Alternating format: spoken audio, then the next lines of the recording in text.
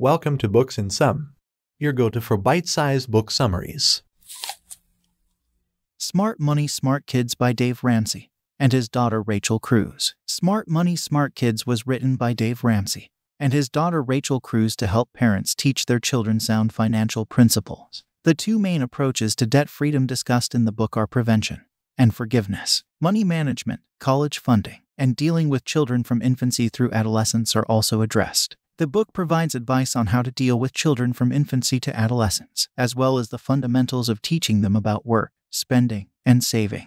This lesson can be taught in a commission structure by offering them the chance to earn a few dollars for completing a few important chores around the age of 3. Children as young as 3 to 5 years old can be taught to help around the house by completing tasks like putting toys away in baskets, making their beds, and bringing in groceries that don't require as much lifting. When they are finished, pay them immediately and put their money in a large, clear jar. They can introduce the envelope system and increase the difficulty of the chores as they get older. Teaching children to budget their money and set some aside for the future is crucial. Start young children off right with the basics of frugal living by discussing the concept of opportunity cost and teaching them to look for deals and bargain.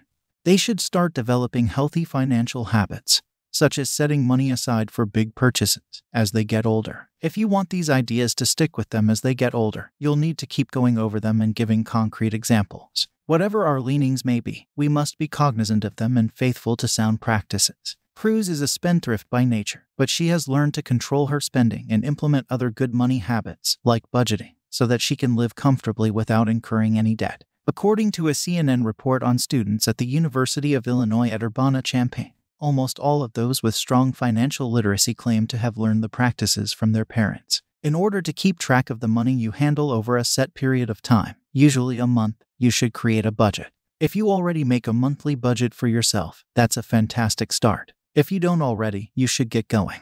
Both Ramsey and Cruze advocate allocating a portion of one's income to savings and charitable giving before spending the remaining funds. The most pivotal information in this book is presented with regards to budgeting lessons for children. Allow children aged 3 to 5 to help you balance the checkbook or play nearby as you do your budgeting. They can start writing their own checks for monthly bills as soon as they are old enough. You can expect more from teenagers in terms of managing their own finances and giving them more in-depth explanations of budgeting. Total up the monthly costs of providing for them and put that amount aside in a checking account. Suggest they save up $500 in case of unexpected events and then let them manage their own monthly bills. Watch how you respond to the blunders they make. The most critical information presented here is that parents are not obligated to pay for their children's college education, but may do so voluntarily if they are in a position to do so. In addition, they need to talk about how much money they can put toward their education right away so they can begin making plans. If they can provide financial or other assistance, they should make it clear what is expected of them, such as keeping good grades, living at home, and weekly home-cooked meals. Finally, they need to know the repercussions of failing to save for their child's college education. U.S. News & World Report found that in-state public university tuition was 74% less expensive than private university tuition in 2022. In the teen's final years of high school, parents should push for or insist that their teen apply for as many scholarships as possible.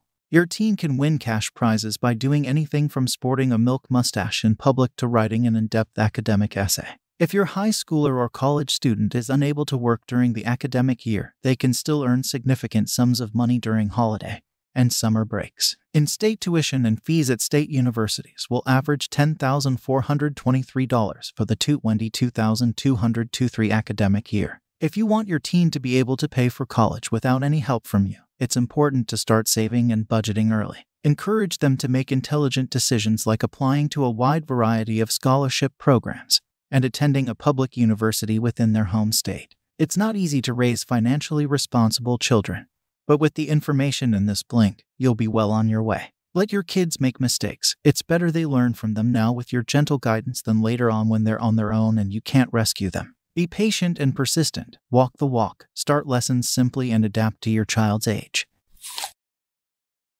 We hope you found this summary helpful in your listening journey. If you're interested in diving deeper into the topic or getting your hands on the whole book, be sure to check the description below where we've included links to the book and other related products that may be useful to you. Don't forget to hit that subscribe button to stay updated on our latest book summaries. And feel free to leave a comment with any suggestions or requests for books you'd like us to cover. Thanks again for tuning in and happy listening.